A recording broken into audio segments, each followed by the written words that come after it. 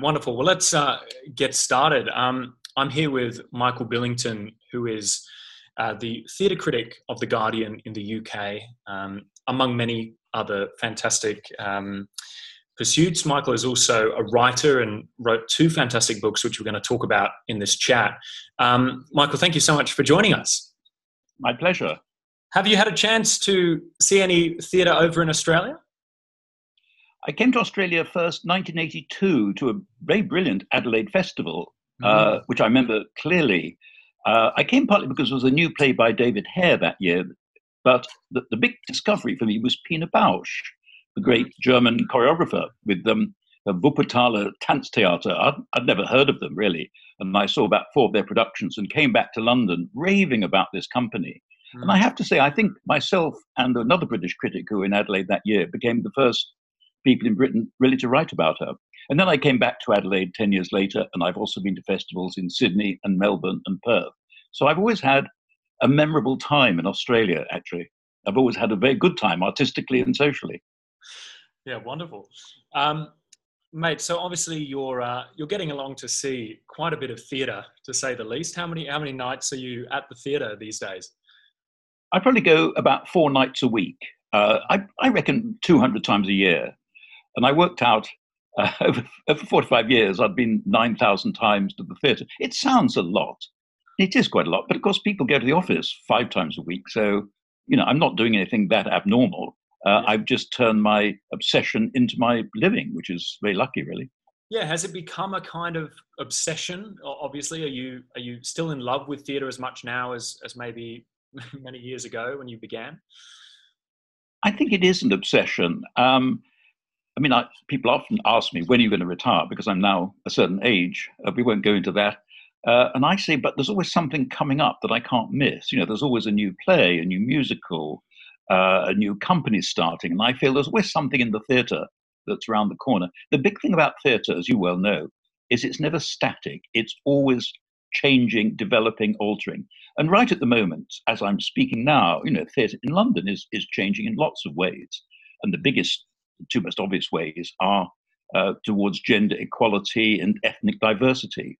Just to give you one example, 2 nights ago, I saw an astonishing production of Shakespeare's Richard II, played by an all-female cast and all women of colour. Now, this could not have happened.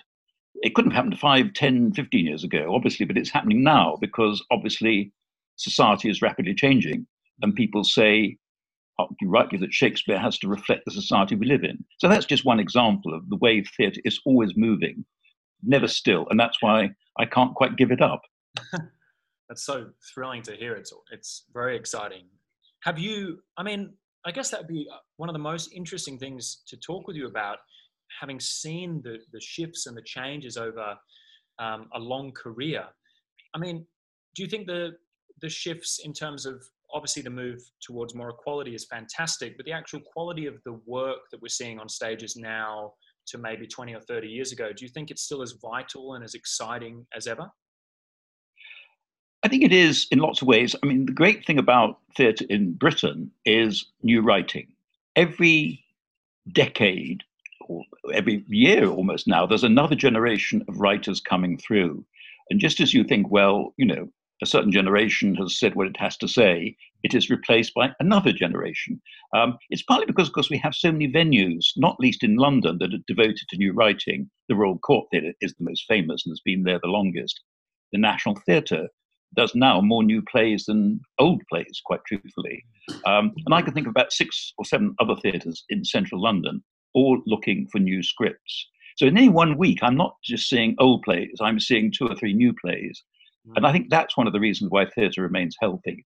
At my age, I get nostalgic sometimes about the great performers of the past, because I was lucky when I started going to the theatre. Laurence Olivier, Peggy Ashcroft, Edith Evans, people of that generation were the big stars. And I look back at those performers and think, God, they will never quite be replaced. But then I look around today in Britain and I see extraordinary actors coming through. And I'm sure you'll know the work of many people like Mark Rylance or Fiona Shaw or Juliet Stevenson or Simon Russell Beale. These are the great actors of today. So there's always an endless supply of talent in the British theatre. And I think very simply it's got a lot to do with our belief in subsidy, that you can't have good theatre in the end without some form of government subsidy, government support. And although it's not as much as it ought to be, that's kept going over the years. Mm. Yeah, it's a bit of a shift, I think, around the world. Of certainly here in Australia, there is a constant fight to keep funding in theatre, and it's a shame. But yes, it does still seem, even with your particular government at the moment, to be still funded in a more positive way. Yeah, as I say, the funding's never enough. One thing that has changed, and I regret the change, is there are fewer permanent companies in the British theatre. When I started going to theatre, all the big cities throughout the UK would have their own resident company. So, you'd go to Birmingham or Liverpool or Manchester, wherever, and you'd see a group of actors working together for, I don't know, 2 years or more. That's now gone pretty much entirely. Theatres cast each production afresh. Just one tiny example. The other day, great actor, British actor, died, as you will know, Albert Finney. And my memory is of seeing Albert Finney when he was about 20, 21 at the Birmingham Rep. And I saw him over 2 years playing everything from small parts to suddenly playing Henry V and the Scottish play and so forth. And you could watch the growth and development of a great actor. And then, of course, he becomes a popular film actor. That doesn't happen in the same way today. Actors don't go to the regions in the same way they used to. There aren't the companies there. And I think agents hustle actors to stay in London and take television work or voiceover work if it comes up. That, I think, is a big loss. I think we need permanent companies, and the Royal Shakespeare Company is about the only one now that has a regular team of actors. Yeah, it's a huge loss, isn't it? Because I think acting began as it still is considered, to me at least, as a craft, and I think it is about putting in the time. I think it was an apprenticeship to begin with. A lot of the time you'd work with a theatre, and I think if you're not getting that sort of hands-on experience, have you seen that translate though? I mean, is there a particular, like a different style, do you think, in the acting? Have we lost something in is the vocal strength still there on stage? Is the comfort on stage or whatever it might be still there with the young actors? I think it is, but what has changed most in acting in the UK, I think, is the physicality. The acting generation that I first watched, I mean, some of them were highly physical, like Laurence Olivier, but they were vocal actors. Nowadays, British actors are expected to, swing the trapeze upside down if need be, and they can do it. I would say, very briefly, I think there's much more devotion to developing the body and the mind, and perhaps less the voice. The voice, beautiful, I think, maybe has gone out of British acting. But just going back to companies, I mean, I can't say this too often. There was a company in Liverpool, the Everyman Theatre in Liverpool in the Northwest. And if you look at the actors it produced, I mean, they were quite extraordinary. People like Julie Walters and Pete Postlethwaite and Bill Nye and Anthony Sher, who all went on to become stars in their own right. But they were all working at the same time for peanuts in this smallish theatre, tucked away in Liverpool. I mean, again, that doesn't happen now. I think everyone now wants fame. They want fame quickly. They think they can probably achieve fame if they stay in London and wait for a good part in television, or they're lucky the movies. And I wish more actors were ready to devote themselves to theatre, quite simply. Mm. I'm speaking of the UK only. No, totally. I mean, I think one of the difficulties here in Australia, I mean, I know many of the kind of top, especially the sort of really exciting young actors. And even if you are the success story in theatre here in Sydney, you are very likely still working a lot of part-time jobs. And because we only have really three or four major companies in Sydney, you would, even if you were doing back-to-back productions, you would still be scraping together an income, which is a bit of a shame, I think, here. I think in England, there's a bit more hope of pulling together a steady income. Still, I'm sure very difficult, but... It's difficult. And I mean, I have Australian friends who, contemplated coming here because they think there is more opportunity, certainly in London and in the British theatre. What I'm saying is, I mean, theatre in Britain is still lively, expansive. There's a hell of a lot going on. There are at least 100 theatres in London every night, large and small, putting on shows. There's a lot of activity. I just think, excuse me, I think the culture has changed in some ways. And I think we're in every way now a much more star-hungry, star-oriented culture. I mean, if you want to get a straight play on in the commercial theatre in the West End, it's almost got to have a big star name. Otherwise, it won't stand much of a chance. It's the public, they want big names. I'm not being pessimistic. I think theatre in Britain is lively, as I say, and varied and rich. But there are certainly cultural shifts, one of which is towards the issue I've talked about already, much more equality and diversity. But at the same time, in a strange way, there's this sort of hunger for big names. And if they're big names from America, of course, that's even better for the management. Totally. But I'm glad you're still so hopeful and positive about the industry. It's great to hear. It's exciting to hear. I would love to ask you, because you have probably seen more plays than most, to be seeing 4 shows a week, I'm sure, for the last 20 or 30 years. 50 maybe. years. 50 years. Yeah. Well, there you go. Pretty much. It's a lot of theatre, and you've seen everything from the most absurd and experimental to I'm sure you've seen about 100 Hamlets by now. Mm-hmm. You can. I would love to know what makes a great play for you, if that's such a broad question, but I'd love to know if there's a criteria or something you look for when you're watching a play, or whether it's an instinctive thing and something you still can't put into words. Well, there's no sort of rules about what makes a great play, but I did write a book recently called The 101 Greatest Plays, a very arrogant title, obviously. And I tried to work out whether there were any common factors.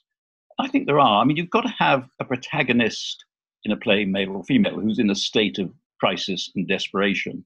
If their lives are perfectly happy and ordinary, then that's not going to make great drama. Mm. I think the crucial thing for me, absolutely crucial, is that the public world and the private world of the characters has to be in constant interaction. And if you think back of any great play, that is true. I mean, Hamlet is not just a play about a young man going through a sort of personal crisis. It's about a young man who's been actually denied the throne of Denmark, so he's operating on both the public and the private sphere.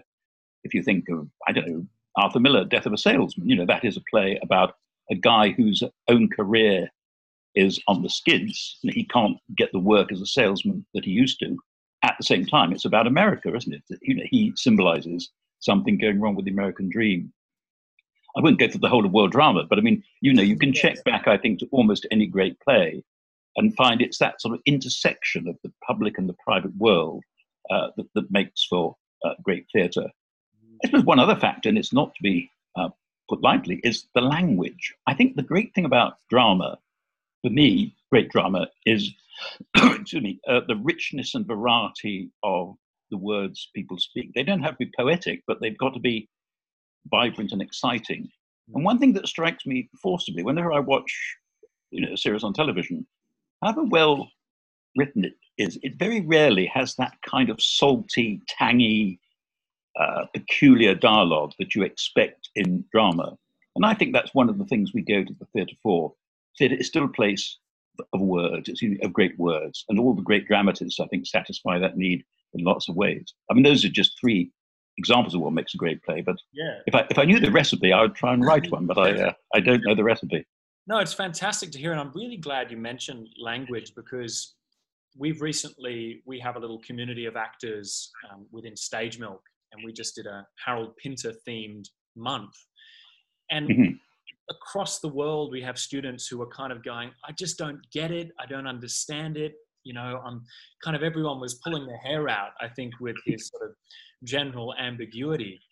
And it took me rereading probably about 8 of his plays to sort of start to love it, as you say, just for the language. And I almost see it as, I actually really love some of Pinter's poetry, and seeing it almost as a poem in a way. But I think if a young actor were to watch Death of a Salesman, it's almost impossible to hate that play. It's just, you just love it. Or The Crucible, something which has such a natural story structure. But most people who seem to go along to see a Pinter leave going, I just don't get it. I'm not sure what I'm meant to feel. But both are, some of the great playwrights. Yeah, I think people agonize too much about Pinter, what does it mean? I mean, one of the great things about Harold Pinter is that he allows us to decide what it means. He allows us to decide what happens to the characters. If you think of one of his most famous plays, The Homecoming, at the very end of that play, the female protagonist, Ruth, decides to leave her husband, stay with his family in the East End of London, and apparently agree to work for them as a prostitute. And that's the end of the play. But I mean, Harold Pinter leaves it up to us to decide whether it's a con trick on her part, whether she's simply exploiting this family. I don't think she'll ever become a prostitute. I think she's far too canny and clever. But the point is that Harold Pinter leaves the options open, leaves it to the audience to decide. And I have a theory, which is that I think sometime in the 1950s, theatre, film, fiction all changed. We no longer craved resolution and explanation. We wanted things that were much more open-ended. I mean, Samuel Beckett does it in his plays. Will Godot ever come? We don't know. I always quote a famous film of Antonioni's La Ventura, where a girl goes missing. People go in search of her. You never find out at the end of the film what happened, why she went missing. And I think we now live in a world where audiences are open to unresolved endings. And I think that's one of Pinter's great achievements. He gives the audience the dignity of choice. He allows us to decide what happens next. Yeah, I would encourage anyone who's listening to this to go and read some of the fantastic work Michael has written on Pinter. I read a number of articles, and you have a book as well. You wrote. I did a biography of Pinter. Yeah. So this is the man for Pinter. So we're really lucky to be chatting with Michael about the great playwright. But I think that's exactly right. When I was kind of talking with actors about it, it's liberating, because I think you have to let go and abandon into it, because if you try to understand it too much and put too much on it, you maybe will never find that anchor. I mean, you have to, as the actor, I think, do the preparation to make your own world make sense. But I think it's a great tool for actors, certainly. Well, actors, I know, love doing Pinter for precisely that reason, because the questions are endless. And Harold Pinter, when he was asked, and actors would go to him sometimes in rehearsal and say, "Look, Harold, what was this character's background? Where does the character go next?" Harold will say, "I don't know." It wasn't that he was hiding, the secret from the actors or the public. He himself didn't know the fate of the characters. He would say the evidence is in the play. But you hit on it a moment ago when you used the word poet and poetry to describe Pinter's work. And I think his plays are poetic in a very accurate sense of that word. The language is very precise. It mixes very sort of down to earth, concrete speech with monologues. He uses all the things we use in everyday speech, repetition and hesitation, and pauses, of course, famously between words. So he had an uncanny ear for how people talk, but at the same time, he chooses those words carefully. And I would think it's very, excuse me, the phone is ringing. I would think it's very hard to cut a Pinter play, because every phrase matters and is necessary. I actually do think that he was a great dramatist, and my conviction is his plays will go on being performed in the way we go on performing Chekhov and Ibsen, because his plays tap into something that we all understand, which is a kind of insecurity, fear, anxiety. A knock comes at the door, someone rings our doorbell. Who is it? What is it? Have they come in some obscure way to get us? It may be the postman, of course, but it might also be someone, a stranger who's come to impose themselves on our lives. I mean, I won't go on forever about Pinter, but the other thing he understands is that life is a constant negotiation for territory and for supremacy. Imagine a situation, A and B, two men, let's say, in a room, they're fighting for supremacy. A third character, let us say a woman, walks into the room. Those two men then engage in a battle over that woman. And Harold Pinter saw that our daily lives are really very political, because our daily lives are based on some kind of battle for domination over the situation we're in. Even something very simple. If you're in a room with someone, who sits down first?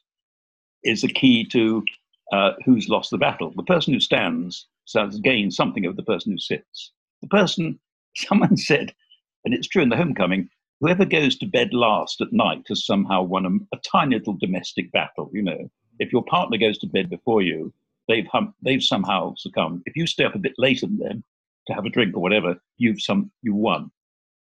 All Pinter's plays are about power, I think. I think, yeah, recently there was a production of The Caretaker on here in Sydney that I went to see. And particularly in that play, I think you see the dynamic of power a great deal. Do you think, I will press you because I'm a huge fan of Pinter myself, and you're really the man who knows almost more than anyone about the playwright. In the playing of Pinter, because you must have also come across some pretty atrocious versions of his plays, I'm sure, some very tedious productions. Do you think, coming from your critical point of view, there is any advice to actors playing Pinter? Well, it would be arrogant of me to tell actors how to act, although I have actually directed some Pinter plays. I directed 3 plays with drama students in London about 11 years ago, and that was a really enlightening experience for me. I think I learned more doing that than I did writing the book about him. Yeah, wow. My only advice would be to always trust the rhythms of the language. In other words, don't spend all your time discussing motivation or background or the future of the characters. Just follow the patterns of the dialogue and follow those pauses and silences without exaggerating them. And I think that's when the plays come alive. I mean, you can kill Pinter with too much reverence. I've seen productions, the bad productions of Pinter are those where people take the word pause and imagine it lasts for 30 seconds. A pause is 5 seconds, if that. Even that's a long time. A silence is just a bit longer. I mean, you can crush Pinter with sort of solemnity. A lot of Pinter best Pinter productions I've seen have been quite light, actually, in their movements and quite fast, allowing for the pauses I've talked about. Don't forget the humor in Pinter as well. A lot of his plays are about, in the immortal words of the director Peter Hall, taking the piss, to use a very English Cockney phrase. Yeah. Someone is always taking the piss out of someone else in Pinter. I mean, it happens all the time in The Caretaker, which you've just mentioned, actually. It happens in The Homecoming. 2 brothers have a fight, and it's a fight about a sausage roll. They're not really fighting about a sausage roll. What they're really fighting about is, their history. But someone is always trying to undercut someone else. So, I don't know, listen to the language, follow the rhythms of the text, and I don't think you'll go far wrong. Yeah, yeah. I'd love to, you kind of touched on this before, but a big debate I certainly hear a lot. We have a company here similar to RSC that is doing lots of Shakespeare productions. We have companies here who are constantly putting on, quote unquote, classics and modern classics and Shakespeare and so forth. I think a lot of young actors I often hear going, this isn't relevant anymore, or this isn't, I don't want to see another Macbeth or another Richard III. Where do you sit on that argument? I think it's vital in any healthy theatre that you balance up the old and the new. In other words, it's, as I've said before, it's imperative that new writing is encouraged, and happily that does happen a lot in Britain. At the same time, I think it's necessary for actors, directors, and audiences to be in touch with the theatre of the past. I mean, classics become classics for a reason, and it's because they have something to say to us. I just saw, as I said, 2 days ago, I saw this new production of Richard II with a cast made up of women of colour. And there's a moment in that play, which I'm sure you remember, when the usurper Bolingbroke has been exiled and comes back to Britain, and he really is there to claim the throne. And as I was watching this, what came to mind was an image this week from Venezuela of the he's not exiled, but the man who wishes to be president of Venezuela, do you remember, had come back. He'd been sort of away. He'd come back to the airport. He'd been greeted by cheering crowds. The president of Venezuela was obviously shaking in his boots, I presume, and there's a pastoral going on. Just one other quick example from that same production. There's an amazing speech in that play when John of Gaunt laments the decline of England and says England has destroyed itself.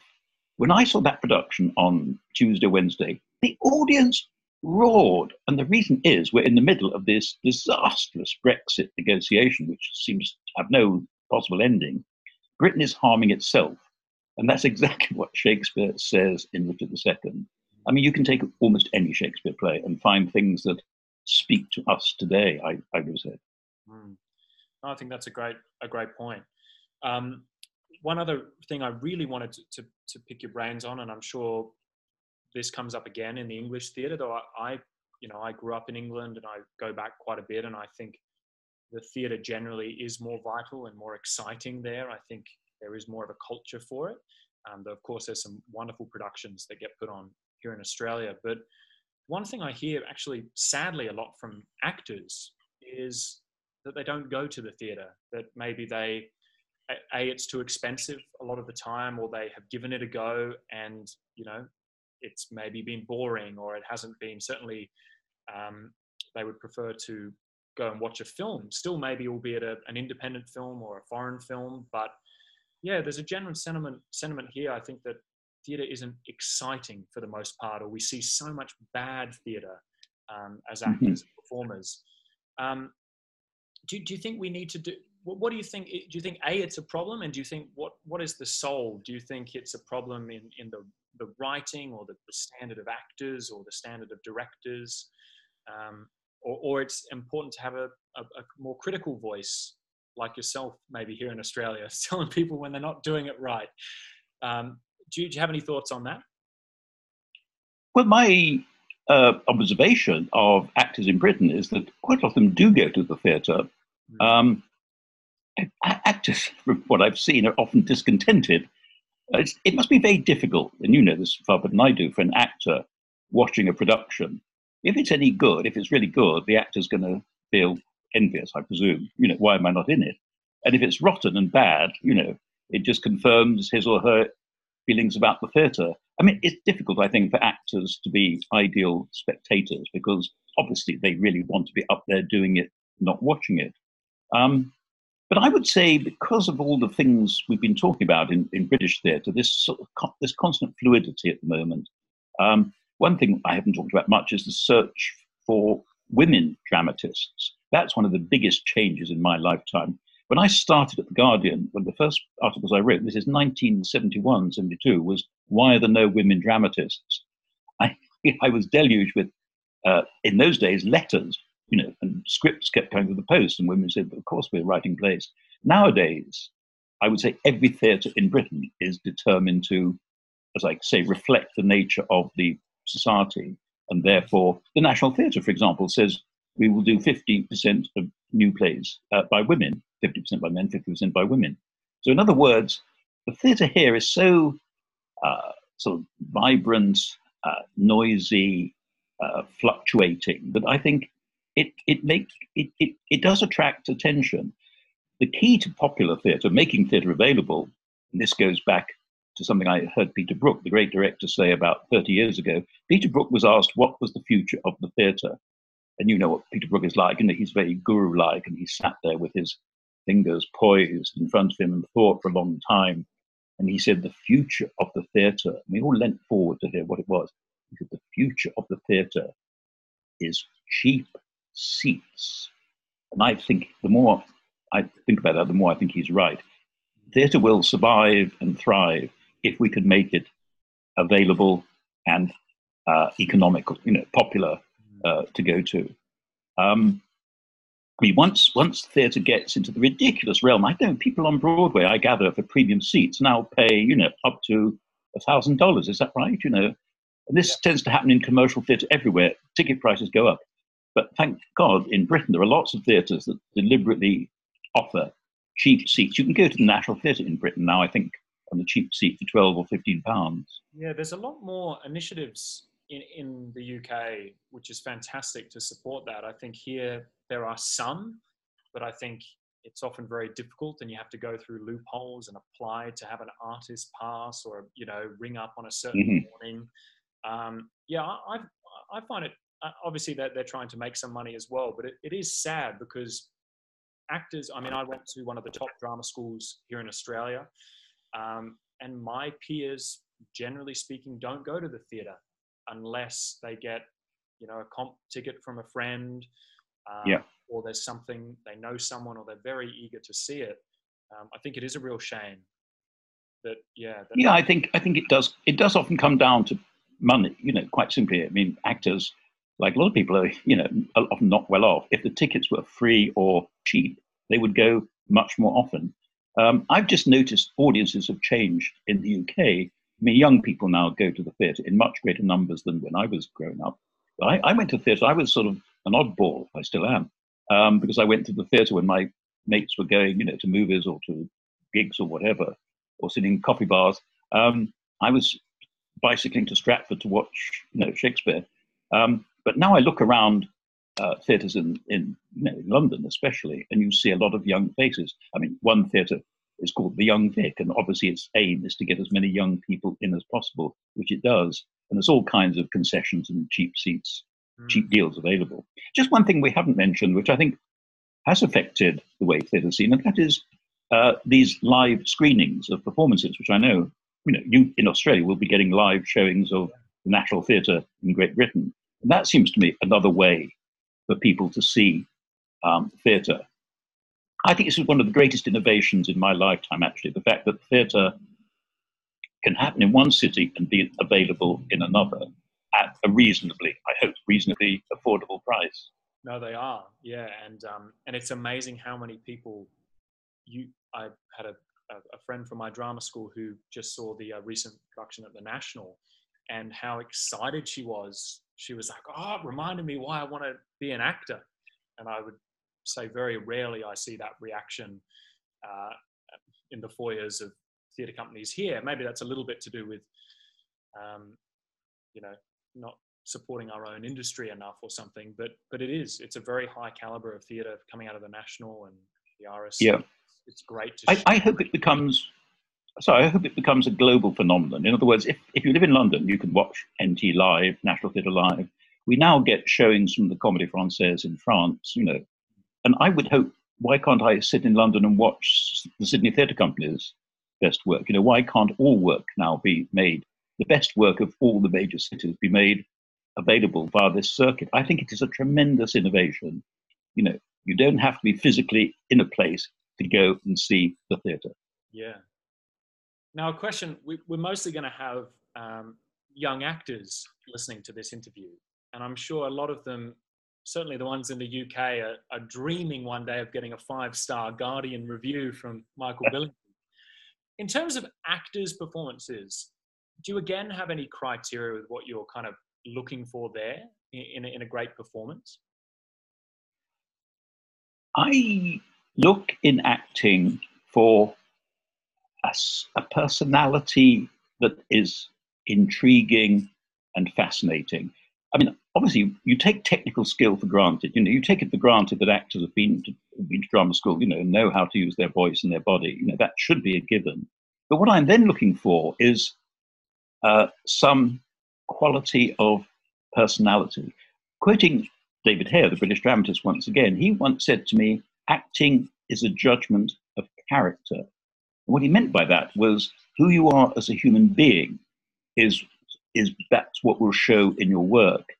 I mean, he was using it, I thought, slightly unfairly to say that in their old age, actors like Ralph Richardson and John Gielgud were more interesting than Laurence Olivier because they had more interesting characters. I disagree with him on those examples, but I know what he was saying. And I find this all the time. Henry James, the great novelist, who was also a critic, said somewhere that one test of an actor is, would you like to meet them? Would you like to have dinner with them? And I don't think he meant that in a sort of crude way. I think he meant, are they sufficiently interesting as people to make you want to know more about them? And that's my theory of an acting, really. And it applies to men and women equally, that there has to be some ingredient in their personality that makes you want to know more. And I've met, obviously, a lot of actors, through the nature of my job. And I've always found that the best actors always have complicated, interesting, intriguing personalities. I wrote a biography of one great British actress, Peggy Ashcroft, and Peggy was an extraordinary woman, a great classical actress, a political progressive, a woman who had quite a colourful life all around, and that convinced me, Peggy's greatness as an actress was partly to do with the person she was. So I don't know whether that constitutes advice, but I'm just saying that if you're an actor, it's not just about technique, it's also about personality. Yeah, it's actually incredibly interesting how many times we get to interview some really phenomenal actors now, with StageMilk being as big as it is, and directors and you know yourself, and it's amazing how much that exact point comes up. And I think a lot of in terms of auditioning, a lot of directors often talk about, oh, who looks interesting to work with, or who has an interesting dynamic as they walk in the room. Um, and it's funny because that might seem superficial to some people listening, but I think it's about kind of being true, as you said with the David Hare advice, being true to kind of who you are and being open with that on stage, because it's not about, I'm sure you've seen great actors who they're certainly not playing themselves in everything, but they're bringing something interesting to every role. Yeah, I mean, it goes back to one of the great books about acting, Stanislavski, My Life in Art, which I haven't read for a long time, but my memory is he encouraged those actors in the Moscow Art Theatre not just to become, technically perfect, but again, he encouraged them, I think, to go to galleries, to museums, to look at pictures, to read books, to become much more rounded human beings. Because the more rounded they were as people, then he argued the better they'd be as actors. And it seems to me it's just common sense advice. And if I look at just some of to quote some examples, who are the British actors we all talk about? But Mark Rylance is one. I don't know Mark Rylance very well, but I do know that he's a very sort of complicated human being with a lot of interest in sort of mystical things, let's say, and observes the planets and observes the summer equinox, etc., etc. He is obviously a really unusual, idiosyncratic person, and that I think shows in his acting. And I could go to all the actors, who we talk about in London, and say the same thing. Yeah, I think, and just one brief thing I'd add, and I suspect it's true in Australia. I think intelligence is something we don't talk about enough when we talk about acting. And there's a whole generation of actors in Britain who have come through, universities. Some that haven't even been to drama school, but they've cut. Ian McKellen, a famous example, went straight from university into theatre, and they bring to their acting a quality of intellectual exploration and good minds. And I think the idea used to be in the past that if you were over intellectual, it affected your acting. I don't see that at all. I think many of the best actors I know have incredibly sharp, bright minds and intelligences. Yeah, I mean, I think even as we were talking about before, a lot of Harold Pinter stuff, and I think you see it when you see an actor, the intellectual standard of Pinter, to get anywhere close to being able to perform that, I think you have to be, and same with Shakespeare, the amount of imagery and the use of language, however good you are as an actor and connecting with emotion, I think if you don't have that, the intellect and the kind of imaginary agility, I think you can't get up there. You can't compete with these greats because they're just operating on such a high level. I mean, also, all the best actors I know in Britain have something unusual about them. They're not sort of stock types. I mean, I'm just thinking of some of the famous women examples. Judi Dench. Judi Dench, to put it bluntly, is a very stocky, short lady. You wouldn't expect her to be able to play Cleopatra or, Lady M in the Scottish play, etc. But of course, she does brilliantly, because she has, going back to what I've been saying earlier, a really interesting mind and personality. Maggie Smith is this sort of slightly lean, slightly acidulous type, but always fascinating to watch. Another friend of mine, actually, Eileen Atkins, another of the dames, has again a very sharp, precise, analytical mind. But what my point is, they're not stock types. They're all very different, complicated human beings. And that I keep coming back to this. That seems to me the essence of really good acting. Yeah, that's so thrilling to hear, Michael. I could talk all night. It's fairly late at night here in Sydney. You're just such an exciting person to be interviewing. But I'll finish with one final question because I don't want to take too much more of your time. Why do you think, obviously, you personally are obsessed with the theatre and have committed your life really to the theatre? What do you think theatre can do you're obviously very well read and you watch great films, and I think maybe even review films occasionally. What can theatre do that these other forms can't do? And what would you say to someone who maybe isn't seeing theatre right now to maybe get them back into the fold? I think theatre can change your view of yourself, and it can change your view of the world outside. I mean, those two things I think are crucial. I can put it more simply. There was an American critic, Robert Brustein, who said the great thing about theatre is that it can rearrange consciousness. And in two words, that says it. I mean, a good evening in the theatre changes you in some way. I don't mean that you sort of walk out of the theatre saying, eureka, or I'm a new person, but it changes your attitude. It helps you to understand yourself, your own problems. It makes you realize you're less alone in your problems. It also can make you look at the world beyond in a very different way. And I think one of the great things about modern theatre, modern drama, wherever, in Britain, in America, in Australia, is that it's very busy examining the world we live in. A lot of the plays I see in Britain are about society as well as about the individual. And I would just say one other thing. I think theatre can teach you a lot. I mean, I don't know much about nuclear physics, but what little I do know has come from watching plays by Tom Stoppard and Michael Frayn and others. Just one last quote, and this goes back to Laurence Olivier. He said, "Theatre is the first glamorizer of thought." That was a great phrase. It glamorizes thought. It can take an idea which you might not want to, read about in the abstract, but you see it on stage and it comes alive. Theatre can do all those things, as well as giving you fun, pleasure, and enjoyment. Michael, I love it. I'm going to trawl back through this whole interview and write down all the marvelous quotes from yourself and from others you brought up. There's been so much gold in there. I've truly enjoyed this conversation. Thank you so much for taking some time to chat with me, and hopefully we will get to collaborate maybe in the future. But thank you so much. Thank you.